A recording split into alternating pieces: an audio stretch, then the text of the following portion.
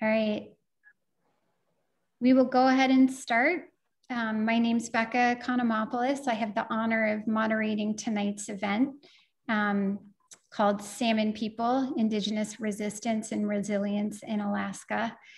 And we'd like to kick this event off by inviting Gloria Simeon, an elder by the Mother Kuskokwim River in Alaska, to share in land acknowledgement and a prayer so we can start in a good way.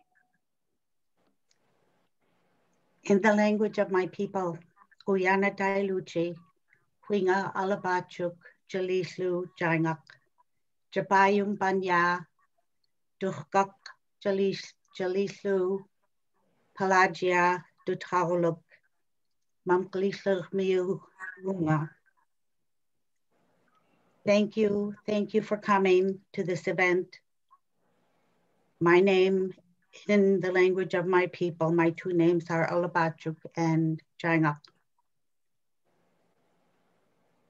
I am the daughter of Anita Gertz and the granddaughter of the late Chief Eddie Hoffman and his wife, Pelagia Tungmik.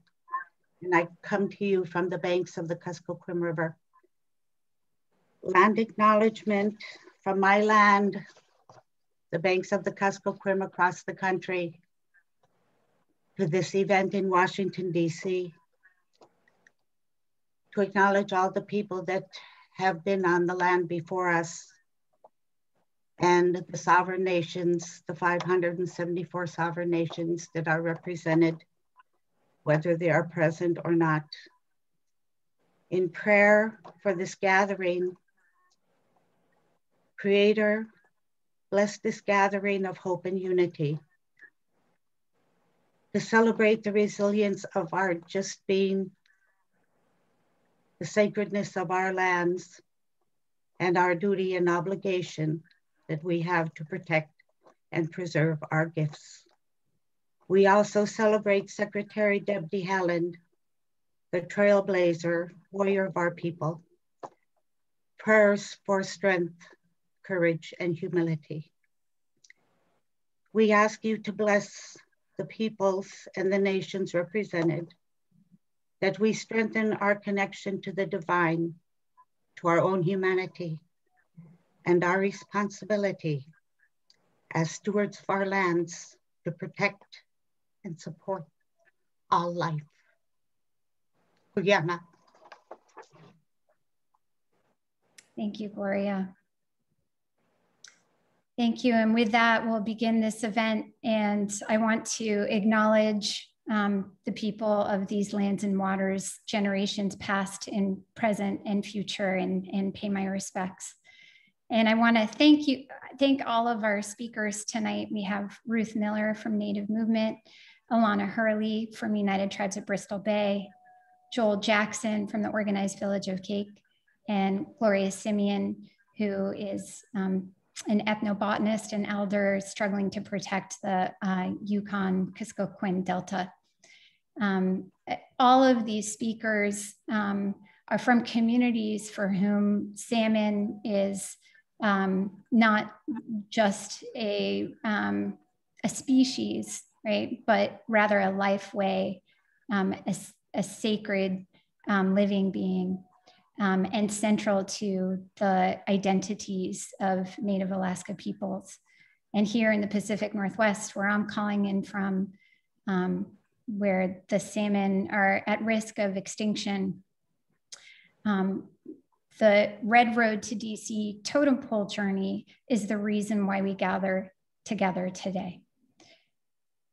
The House of Tears Carvers of the Lummi Nation for the last 20 years have been organizing totem pole journeys, transporting totem poles to communities who are facing similar threats to sacred sites, lands, and waters.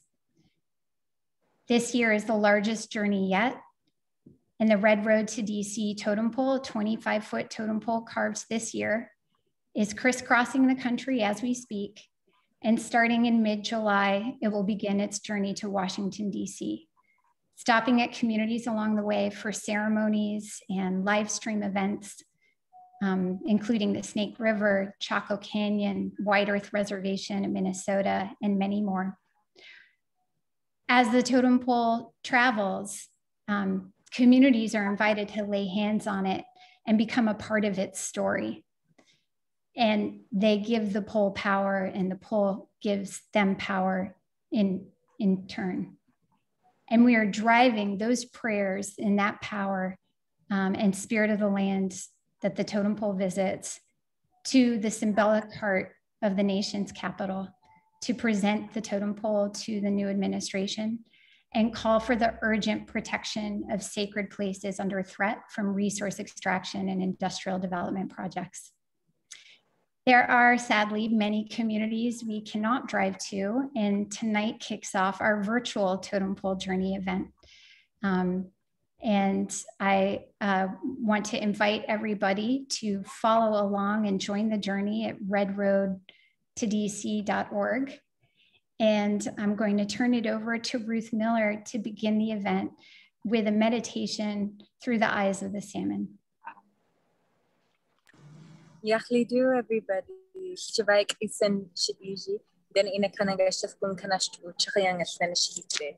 She does not the Kendall Miller Shukta to White Miller Shukta to Akakas Chukushikaya Kilanda to Segush Kudni as Nanashikaya Kilanda. A chicken Kiliki. My English name is Ruth Miller. My Denina name is Shvaik isen. And my family comes from Kijnevena, Lake Clark area. We traveled down to Bristol Bay, where we grew our family, and I grew up in Kake, Anchorage, Alaska, in Dena'ina territory. But today I am so honored to be calling in from Salish Kootenai lands of Western Montana, where I've been finding some rest and relaxation with my family to charge up for the long fight ahead. So today, I come to this space as well as a storytelling fellow with the Natural History Museum, Becca's organization, and the creators and sponsors of this event. And I'm proud to offer a meditation, a bit of a visual exercise that I learned from my dear sister, Danielle Stickman, who is such a beautiful visionary and a leader in our community. I'm honored to have her permission to share this with you. So I'd invite everyone to first take a deep breath, the breath of life that gives us all centering and balance. And if you feel comfortable, please close your eyes. Just take a moment, turn off your camera, as long on Zoom, and find within yourself that still water, that's peace. When I think of peace and balance, when I think of serenity, I think of Lake Clark, Kijnevena, our Vena, that on a windless day sits as still as glass, reflecting the mountains above, showing us the depths, the bottom of the lake deep below. I think of our bay, Bristol Bay, on a cold and clear, still day, waves lapping at the shores. And as you bring yourself to the water, the Meshni in our language, think about that incredible power, the power to give life and the power to fight, the power to be still and gentle, and the power to grow tidal waves. Feel that ebb and flow within your body. Imagine each heartbeat is pushing a wave to the shore, caressing it and embracing it, as well as nurturing life within. As you hold that water within you, think about the nourishment and the life and the creation story of that water, all of the life that Michi sustains for us. Think of our most precious salmon that grow full and healthy in those waters, that find the best food to eat, that grow big and strong so that they can continue their lineage, so that salmon millennia ago can pass on their DNA even now. Put yourself into the eyes of one of those salmon. Bring yourself back into your body. Imagine your slick and smooth skin. Imagine how easily you carve through the water. Imagine being in your place, having that feeling of belonging as you swim amongst other shika or salmon. And bring into your body the realization that it's time to come home. Reach into your memory, your distant homelands, the place where you were born, the place that now is time to return to. Bring your hands together and begin to swim upstream. Find those beautiful headwaters and follow the smell of your family, follow the smell of your memory, your heritage, your ancestry as you start to climb upriver. Begin to swim faster as you get excited. Maybe you swim over some waterfalls. Maybe you swim past some beaver dams. Maybe you begin to move a little bit more freely, a little bit more excited as you start to pick up your energy, as you begin to use all your strength, every muscle in your body, creating that heat in your hands, just as the Shika find that heat in their bodies to push them all the way up to their ancestral birthing grounds. Remember that smell, remember that memory that instinctually guides you home. As you start to move your hands faster and faster, feel that heat grow. Feel that heat start to create life in your hands. As you're approaching the end of your time, know that you are creating life for the next generations. Know that the healthy waters that have nurtured you and helped you grow, that have given you every nourishment, every mineral that your body needs to survive, is living within you. And that you, as a salmon, are a symbol of the health and wealth of so many villages you're passing by, so many kinds of people, so many native communities that rely on you, that share DNA with you. And finally, slow yourself down as you come back to that place where you were born, as you come back to that beautiful birthing ground that's been imprinted in your memory. And as you're lifted up out of the water, knowing that you're about to pass on your nourishment and your strength onto those that love you, find peace. And suddenly you're the fisherman. You're the fisherman pulling that beautiful fish out of the water, knowing you're about to feed your family. Stretch out your body as you start to reach for that fish and drag in your set net. Start to pick your fish out of the net. Next, we're gonna cut our fish like this. Make sure that you're appreciating and thanking that shika as you go. Now we're gonna brine that fish and hang her up to dry. Put her in the smokehouse. Get in your body and stretch a little bit. Think of the celebration of life that exists for us as we begin our subsistence practices that were taught by our parents and our grandparents and our great-great-great-grandparents for time immemorial. Think about how precious it is to pass on these practices from one another. And suddenly come back to that creation moment, that moment of giving, that moment of ultimate life. Think about that interconnectivity, that reciprocity that ties us all together. Think about the joy that you feel, knowing that you're part of the water, that you're part of the salmon, that you're part of a community that cherishes and loves those creatures like nobody else. And with that happy memory, if you know the taste of smoked salmon, taste it in your mouth, picture it in your mind. It's my happiest memory, always on the side of our rivers, always on our coastline, honoring our shika, our salmon, tasting that smoked salmon in my mouth. Nothing can bring me better happiness, and I don't know anything that can make anyone else smile as much as the taste of fresh smoked salmon can. So with that, think about how much we're fighting for and how much we have to save. You know, so often in this work, we get demoralized, and we get upset, we get hurt because we are fighting against such injustices that come at such a great cost. But we have so much to fight for, and we have so much beauty and so much love at our being. So come back to those moments of oneness with the water, feeling that ebb and flow. Come back to those moments of gratitude for our shika, our salmon, and our ancestral practices that remind us how to love them. I'm happy to share this space with each of you, and I'm so excited to learn more from each of our leaders present here today, each of whom have deeply influenced me and who I am. So with that, Chikinik, Koyana, thank you all so much.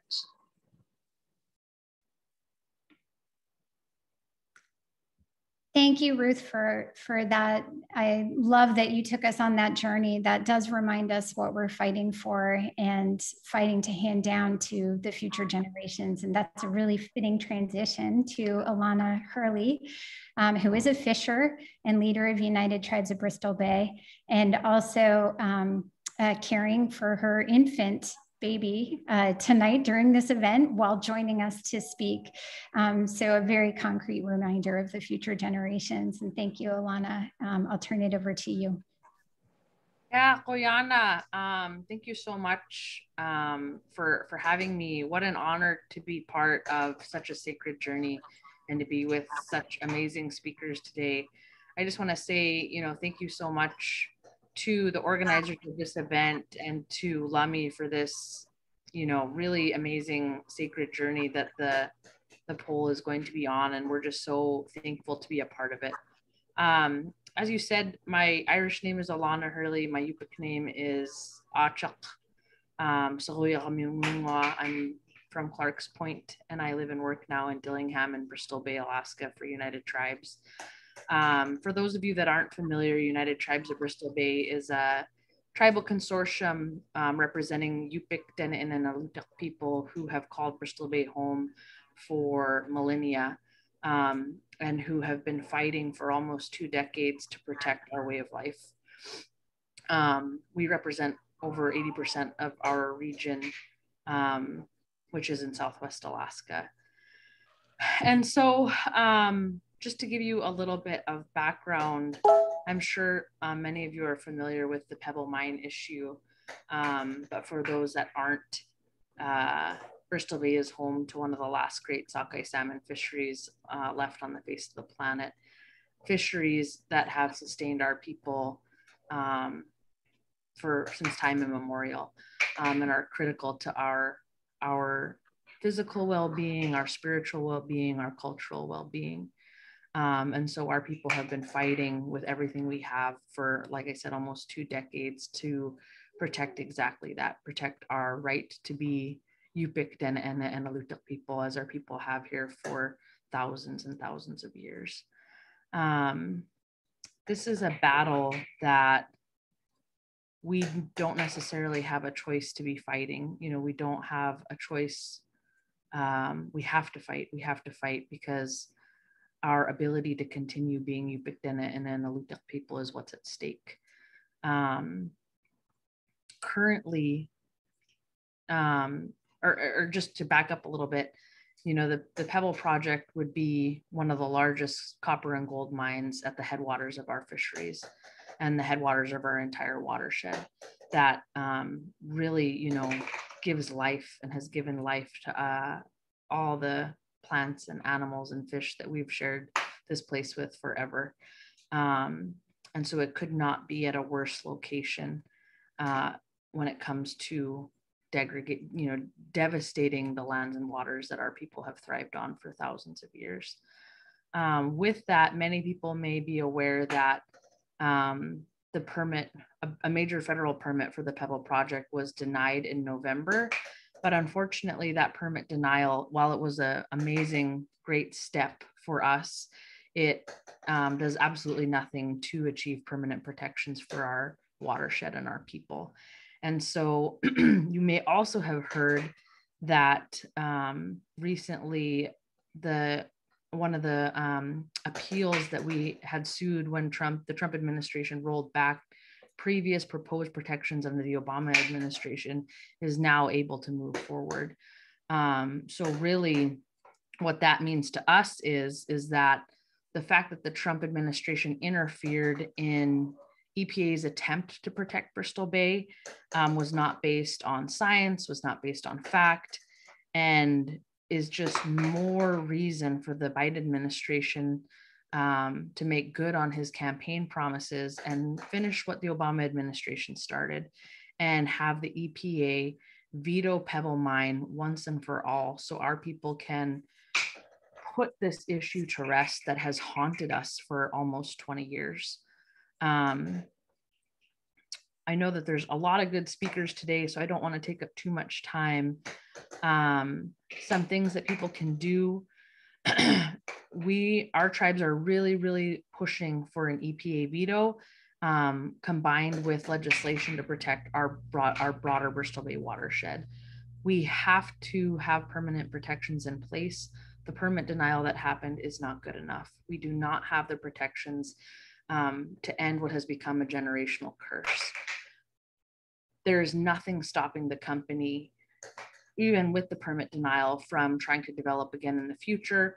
And they're actively appealing that decision and trying to continue to develop the project. So we absolutely need our sisters and brothers from across the nation to weigh in and pressure the Biden administration and the EPA to veto this project once and for all. And you can do that by going to our website. I'll put it in the chat box, but it's utbb.org. We have take action letters there that make it really simple and really easy for people to support the work that our tribes are doing to protect our way of life. And I guess I will just wrap up by saying, we're just so thankful to be a part of this journey. We're so thankful to the organizers for bringing us together. We know that there are people across the nation fighting this same battle. You're going to hear from some of our people in Alaska who are fighting very similar battles. And these are battles that have gone on forever.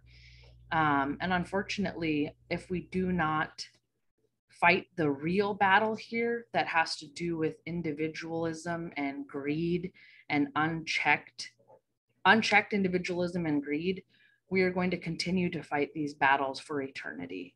And so beyond sending a letter to the EPA, beyond taking action, making sure that your decision makers know how you feel about these things, please keep resisting, keep fighting, and keep teaching our future generations to value people over profit. It isn't until we fight the real problems here and we fight the root of the problem, not just the symptoms of the problem, which is this terrible, destructive development that's hurting people across the nation and killing our Mother Earth, that we're really going to see true change. So please continue to value people over profit and continue to teach our kids to value people over profit. And hopefully someday these battles won't be as prevalent. So thank you so much. I will wrap it up there because I am really excited to hear from the other people. Thank you again. We're just really honored to be a part of this, and we really appreciate everybody's support. Alannah, thank you so much. I'm going to turn it over to Joel Jackson, the president of the organized Village of Kake, to talk about his work to protect the Tongass. Do we have one more elder? One more lady? I prefer to let the ladies talk first. Gloria, are you up for going next? I sure am. The sooner the better. Thank you, Joel. And thank you for the previous speakers, because you said everything that I wasn't able to include in mine because of time. So I speak as a citizen of the Haute-Sagamid Traditional Native Council, a woman of my river and land. I am my river and my river is me. The Kuskokwim River, running through and nourishing the land and all life, is as vital to me as the blood of my ancestors pulsing through my body. The people of the river are in my blood, from the headwaters to the mouth. Kuskokwim means big, slow moving thing. As it meanders from its origins in the middle of the state of Alaska, it receives other streams and rivers along its 702 miles until it meets the Bering Sea. It is the 9th largest river in the country and the longest free-flowing river, flowing through and nourishing boreal forests and tundra. Everything we do is related to the river, the tides and the seasons. Salmon is our life and is supplemented by other fish that dwell and migrate in the waters. The river as well as the land are essential for sustaining the food and resources we depend on.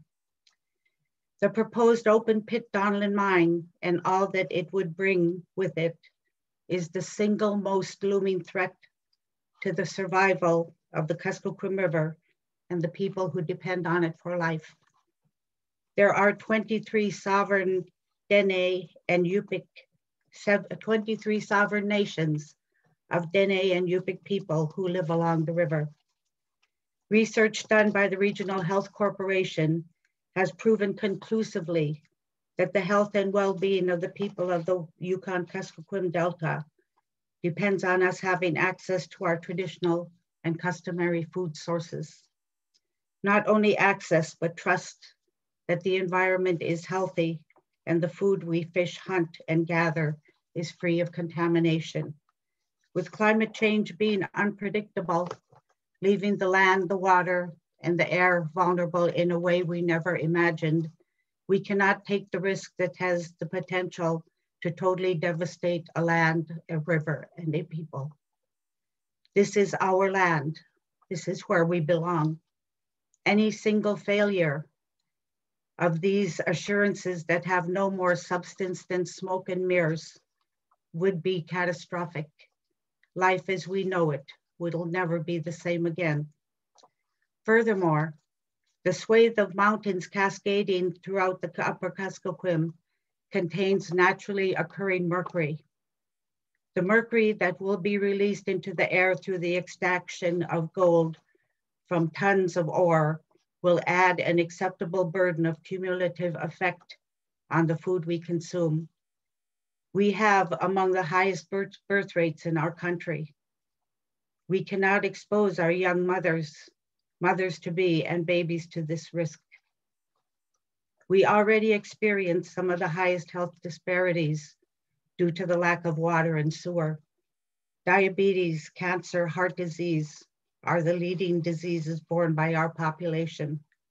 We are also decimated by suicide and unintentional death and injury, not to mention those shackled to the systems that keep us prisoners in Western institutions. This land is our home. The Kuskokwim River is our life. We have nowhere else to go. We do not thrive in cities, hunting in the stores for sustenance and eating welfare food. Our traditions and culture demand that we treat all life with respect.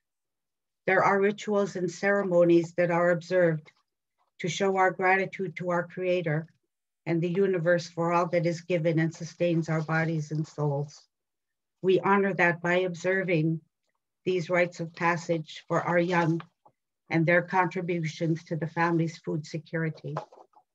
The first salmon of the season, the first moose caught by a young hunter, the first bucket of berries picked by a child.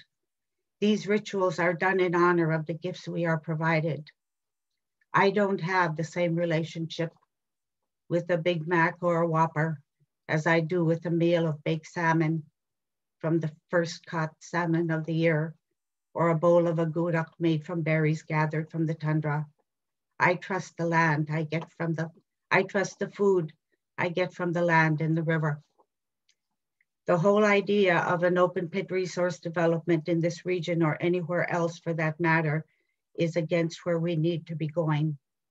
In 2019, a convention of duly gathered delegates passed a resolution opposing the proposed Donlin Mine. 35 sovereign nations opposed this development, and yet the state of Alaska continues with the permitting process. The state of Alaska has proven to be a poor steward of the land and the resources of the first people of this land, we who have managed and sustained our resources for millennia. Development on the extraction of natural resources must be stopped. Alaska is at ground zero for the effects of climate change. Research has shown that we are experiencing these drastic changes at 3 times the rest of the country is experiencing. As I speak, my people are facing severe fishing restrictions limiting our access to our main food supply, salmon. COVID has already put us in a place of food insecurity, and now we are being regulated by both the state and federal governments. Entire fish camps stand empty along the Yukon River. We are restricted from even subsistence harvest. We are all in this together, and Mother Earth is crying out in pain. I am my river, and my river is me. Rihanna. Thank you, Gloria. I dropped into the chat a website where people can learn more about the Donlin Gold Mine campaign. And now I'm going to turn it over to Joel Jackson from the organized Village of Kake. Could you hear me all right? Yes. Okay, my name is Joel Jackson. I'm coming to you from my homeland. We call it Kikokwim. In the English, it's Kake, Alaska, located in Southeast Alaska, right in the middle of Southeast Alaska. We're in central Southeast Alaska. Our fight started back in 2001 for the Tongass National Forest, protecting it from logging and road building. It was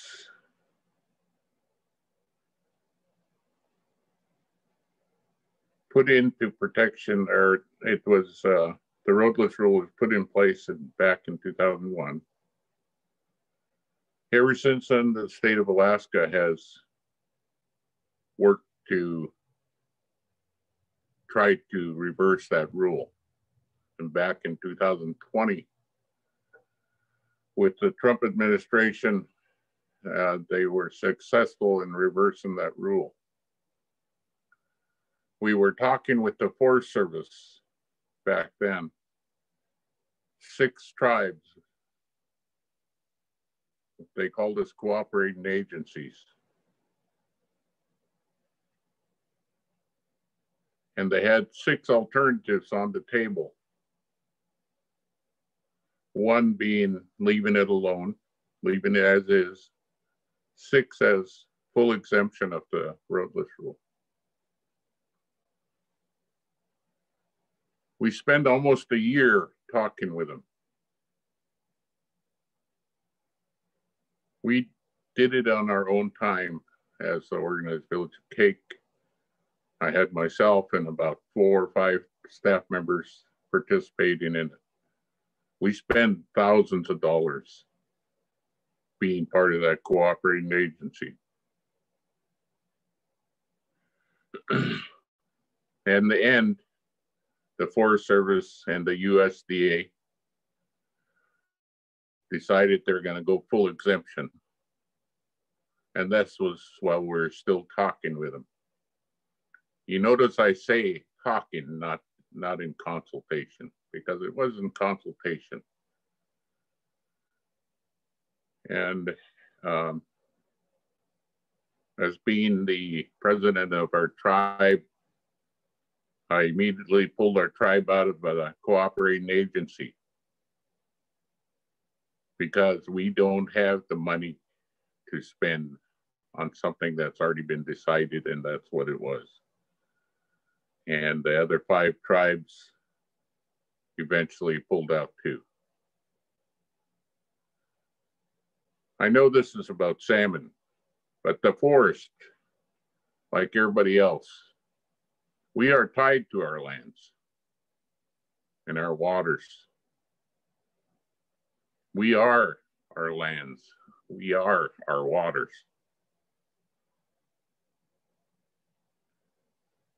Without the old growth timber, our salmon streams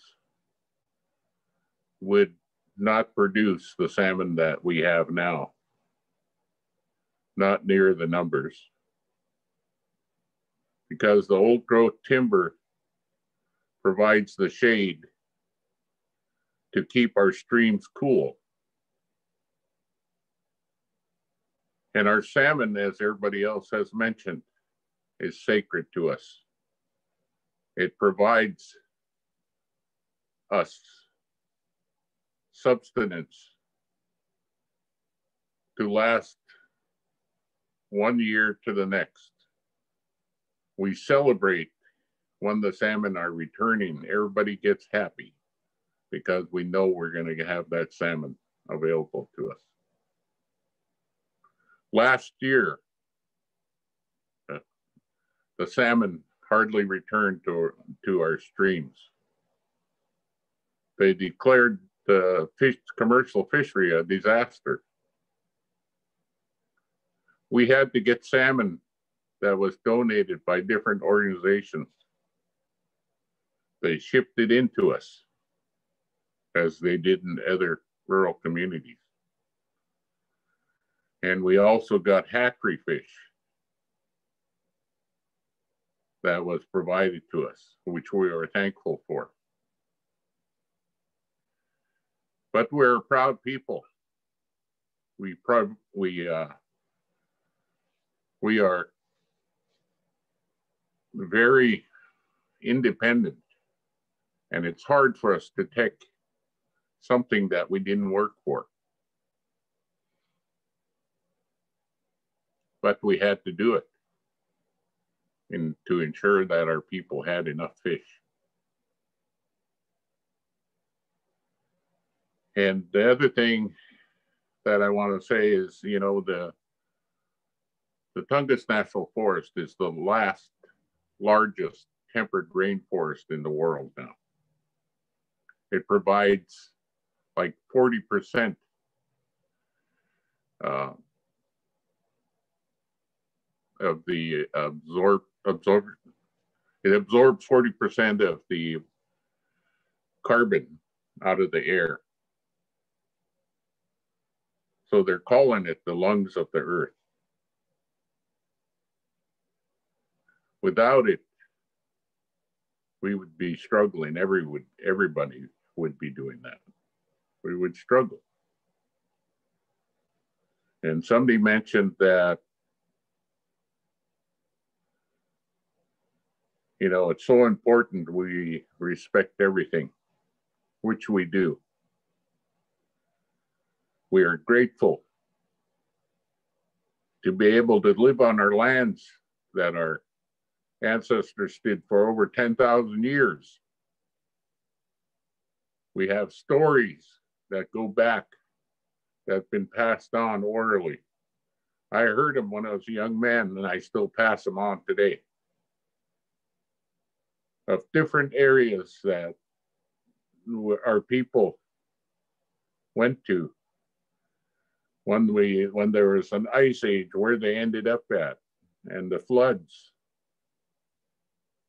where they drifted off to, and they found their way back to our homelands.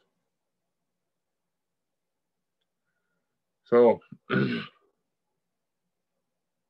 like I said, we're very tied to our lands, very tied to our streams, our waters. They provide for us. As I get older, I find myself buying less and less processed meat and food. I mainly live on our salmon, our halibut, our seal, our deer, our moose,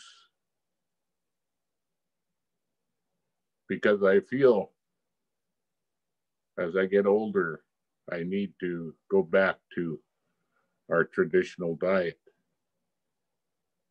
and I feel better for it. I don't know how much time I have left, but I'd just like to encourage everybody that's listening to come visit our Tongass National Forest. I always describe it as walking into one of the most beautiful cathedrals you'll ever find on this earth. You walk into that forest, it's perfect. It's absolutely perfect. One of the most beautiful places you can walk into this. From what you see, from what you smell, whatever you feel. It's my place where I go to center myself.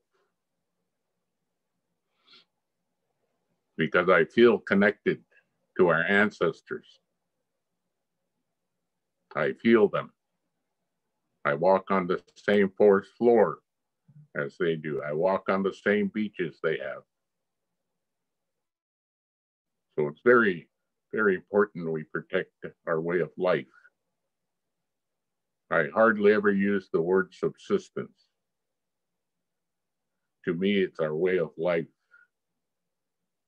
That's so important. Where the salmon is so important to us. It provides for us from one year to the next. So if you want to help in any way, is to contact your congressmen, your senators, whoever, the USDA, the Forest Service, and let them know that you support our protection of the Tongass National Forest.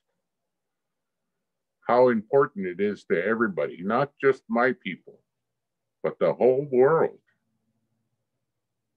The whole world is dependent on this last temperate rainforest.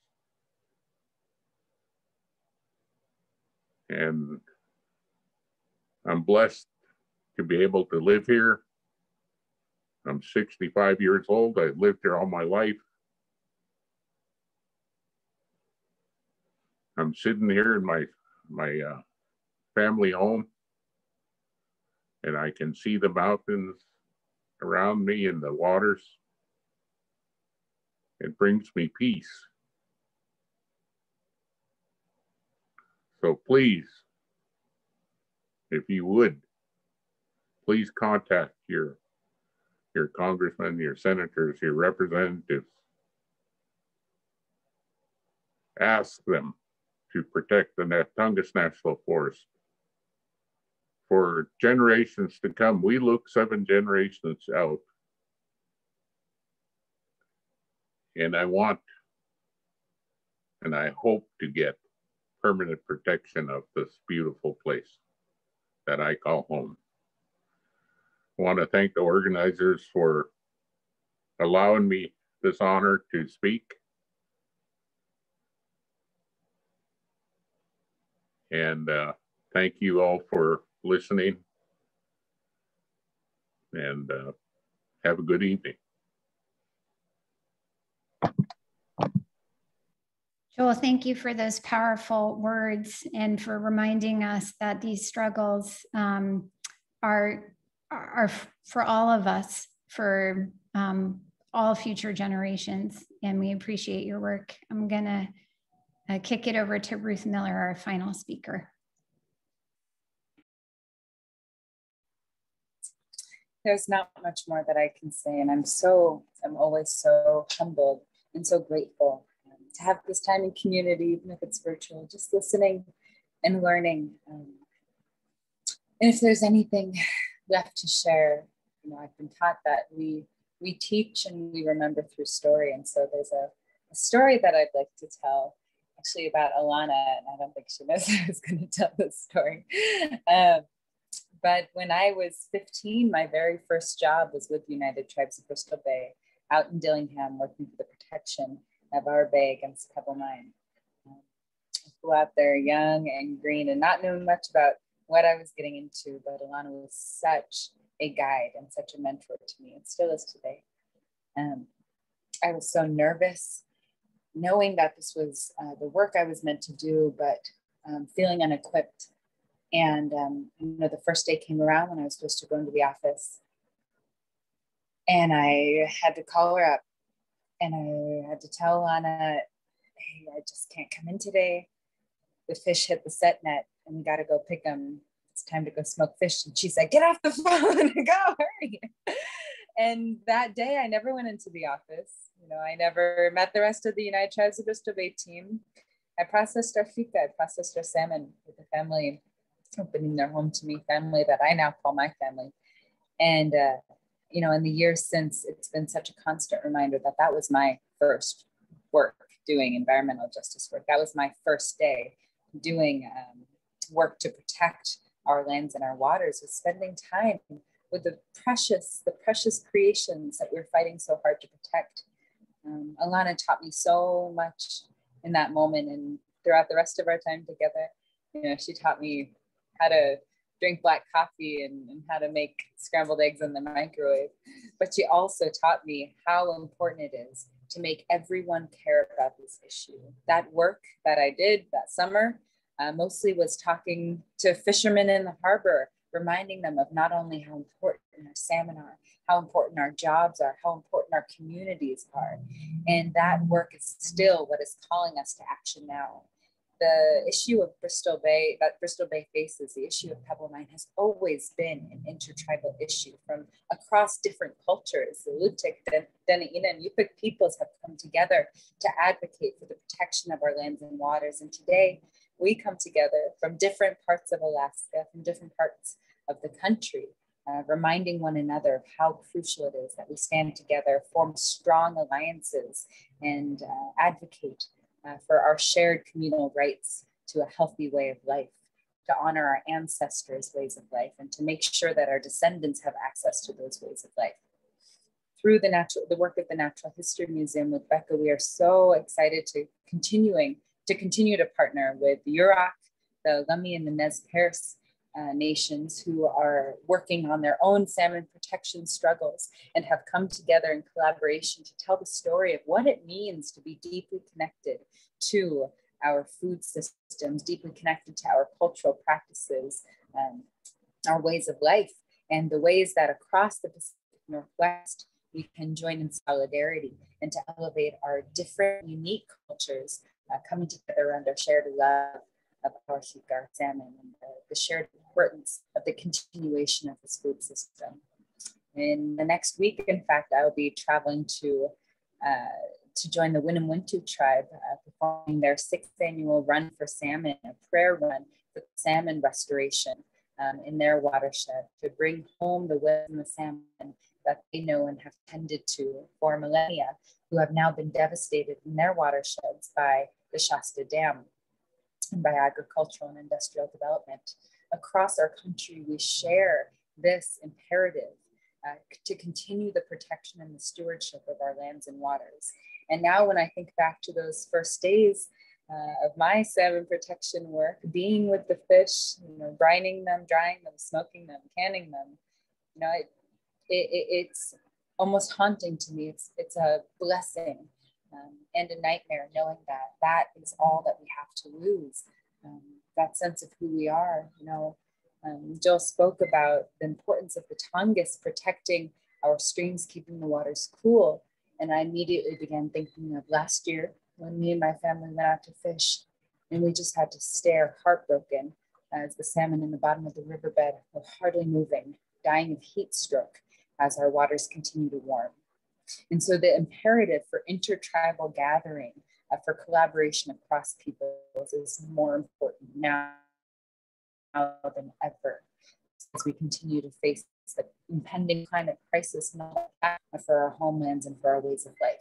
You know, what would it mean to protect Bristol Bay against the Pebble Mine, but to have our salmon be devastated all the same by warming waters from the continuation of destruction of the Amazon and the traditional homelands of our southern relatives there? We are all in this together. And as we begin our time of healing, it means that we must take action and collaboration together. It means we must remember the importance of alliance building.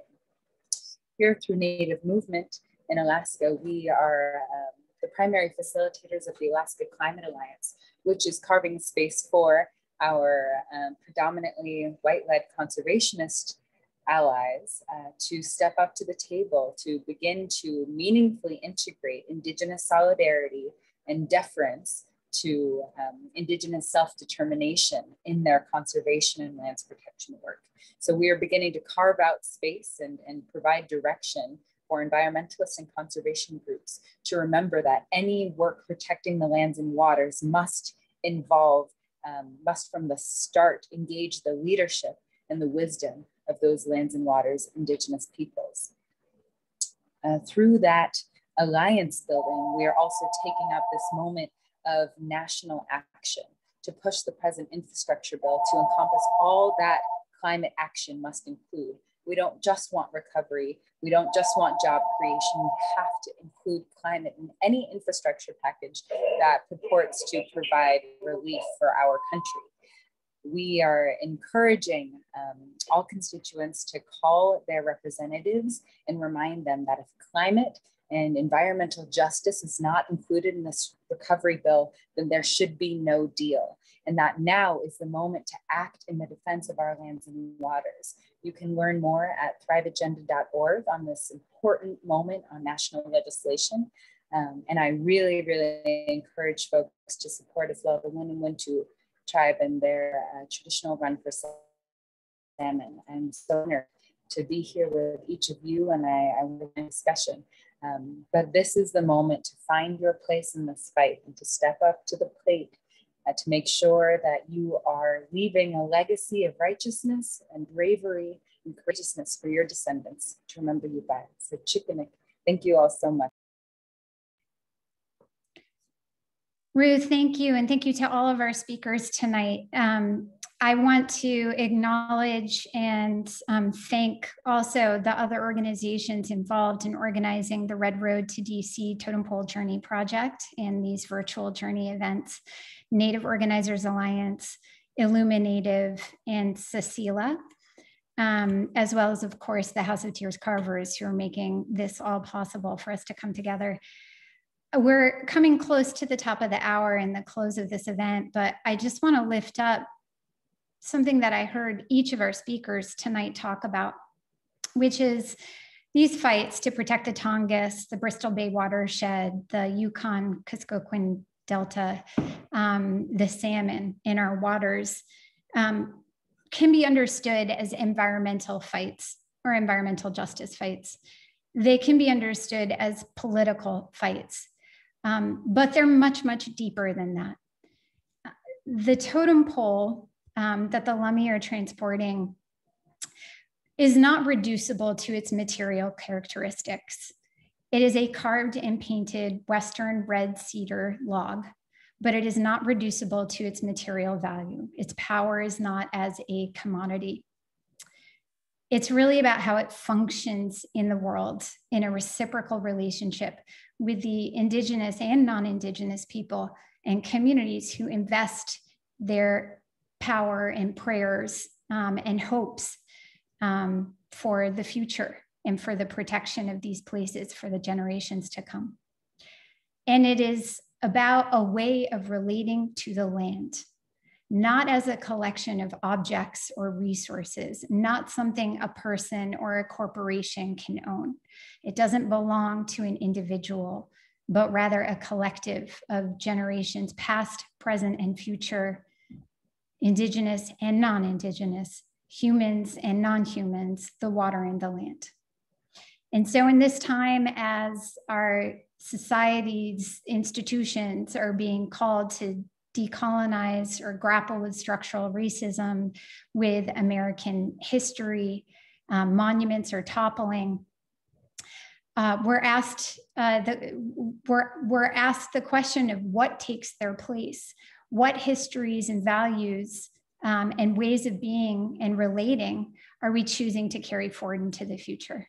So a big thank you to Alannah, to Gloria, to Joel, and to Ruth for sharing with us their work, their fights for their community, for their lifeways, for the salmon, and for our collective future. We can't thank you enough. And I invite everyone to get involved in each of these campaigns that our speakers have talked about. And yes, for recognizing our matriarchs, thank you for the work that you do in caring for the source of life and for the future. I do want to invite, I also want to acknowledge and thank the sponsors of today's event, the people who really helped to pull it off as well.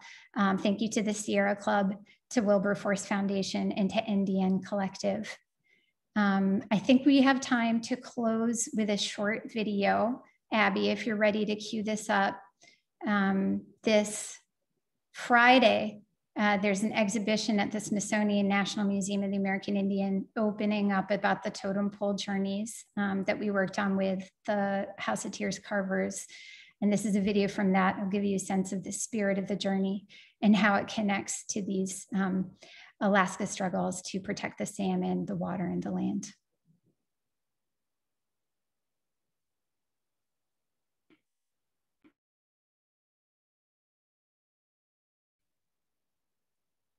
Abby, the audio on that isn't playing out loud.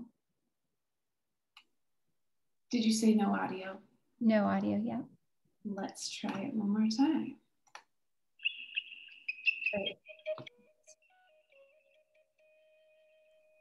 The totem pole journey doesn't draw a new line as much as it traces over one that already exists, making it visible. This line runs through the rocks, through the trees, through the sky, through the oceans.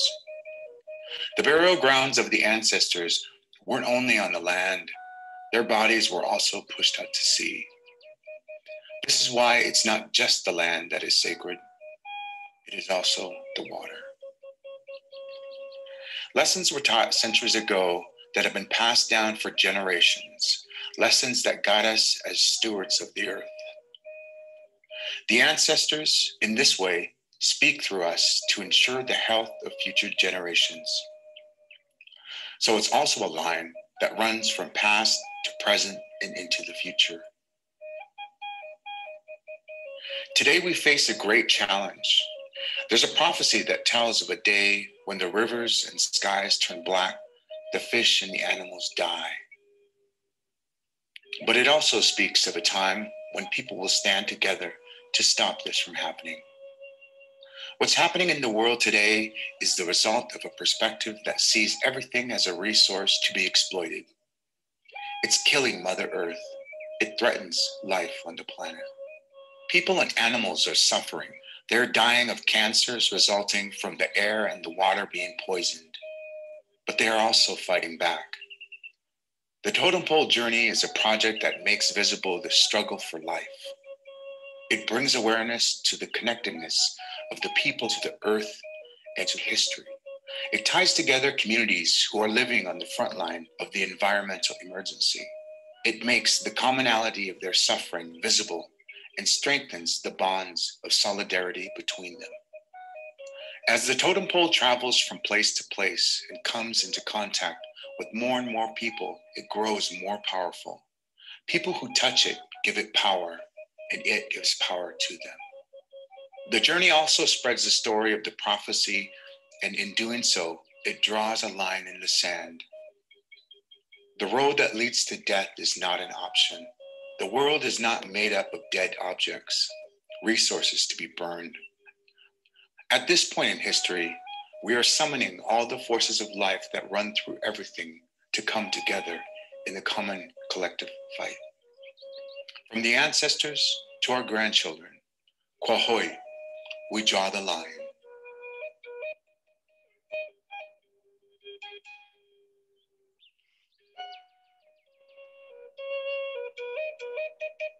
Thanks, Abby. And maybe our panelists could come on to video for a second to, so that we can all say thank you. And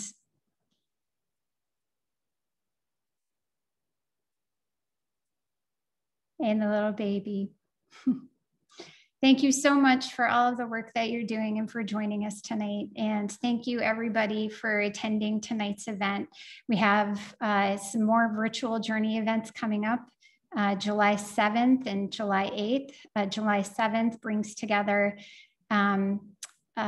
folks from the Arctic, Bernadette from Gwich'in Steering Committee and Regina from Women of Bears Ears.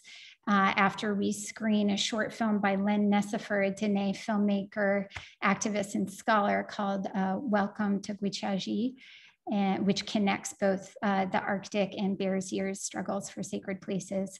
And on July 8th, we'll screen Our Last Refuge and hear from leaders from Blackfeet Nation who are working to protect Badger 2 medicine.